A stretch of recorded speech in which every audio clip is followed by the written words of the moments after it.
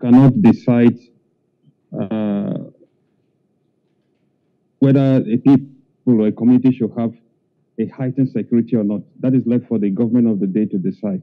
So they have made themselves clear in each of their attacks. There's always something. There's always a remote cause. In this case, they don't want the military in Zamfara. That is not something we can just undermine, or the government can undermine. It's left for government to take such decisions. And in Benue, we are sure that it is not far from political violence. So what I can say from Benue State, because previously they've had things like that.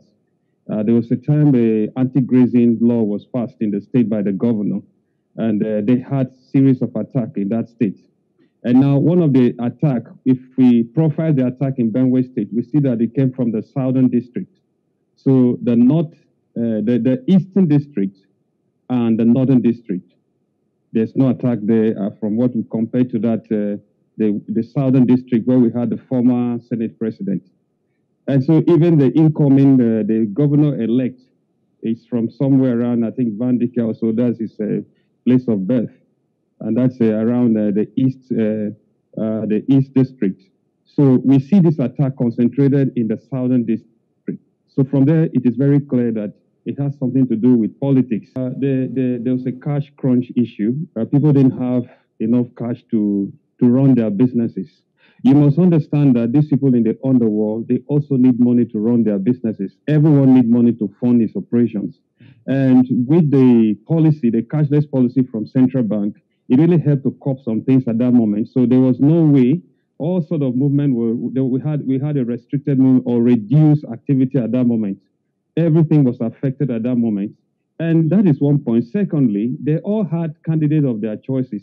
Don't forget that these people carrying guns to fight a legitimate government, there is always an underlying cause. Definitely, they are not happy with certain issues in the country, and they believe the way they can express their own frustration is by carrying arms. And during the election time, I believe there was like every 4 years or every 8 years, there's always hope for everyone to see a new government rising. Probably maybe those hopes were dashed. And of course, they went back to the creeks with their guns again. That's what I can take from that moment. Hello, hope you enjoyed the news. Please do subscribe to our YouTube channel and don't forget to hit the notification button so you get notified about fresh news updates.